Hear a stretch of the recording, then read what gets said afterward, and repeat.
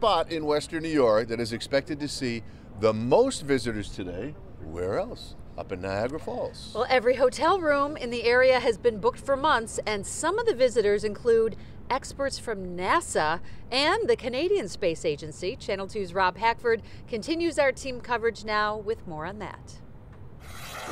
Guys, we've heard a lot about what NASA is doing with this eclipse, experiments across the country. We're also hearing from an individual from the Canadian Space Agency, Jeremy Hansen, joining me now.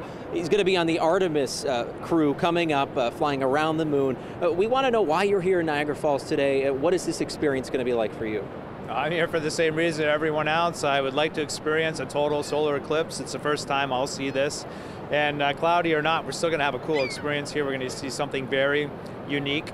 And also, it's just a great opportunity for us at the Canadian Space Agency and in partnership with NASA to be out in the general public, educating people about science, why it's important in our lives. And I think today, it may be more important than ever to remind people science is nothing to be scared of. Science is simply us, coming up with theories for why we think things happen and then trying to distinguish fact from fiction.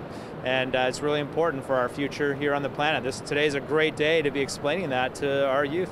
And Jeremy, I know becoming an astronaut is a rigorous process. You've been working at this, I'm sure, for quite a while.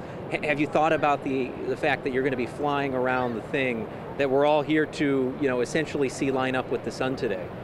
Absolutely. In fact, since I was assigned to this Artemis 2 mission, and we're going to be flying around the moon on this test flight of this new rocket in this new capsule. So, I'm very kind of down and in the details about how we're going to do that and still be breathing 9 days later when we get back to Pacific. But there are moments where I just stop to reflect. I look at the moon now a little differently. Somehow it seems further away now that I see how long it takes us to get there in the simulation.